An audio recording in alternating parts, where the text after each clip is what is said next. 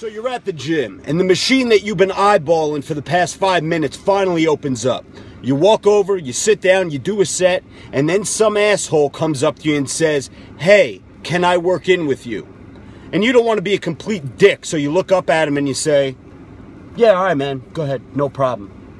But what you really want to say is, "You fucking cocksucking piece of shit! There isn't 80 other fucking things that you can do except work in with me!" So you get up, you remove your shit, and you let him work in.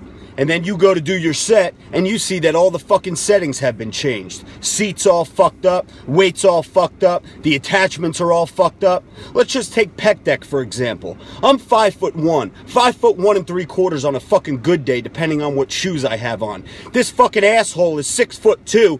What makes you think it's fucking a good idea to work in with someone who's 5'1"? So the moral of the story is, don't be that fucking guy that comes in and says, "Hey, mind if I work in with you?" Because no one's going to admit it, but yes, we all do fucking mind. It's fucking annoying. Unless you're going to the gym specifically with a training partner where you guys are going to go set for set, then it's a different fucking story. But don't be some random fucking stranger in the gym, ass sweat all over the bench, fuck up the fucking weight, fuck up the attachments. It fucking sucks.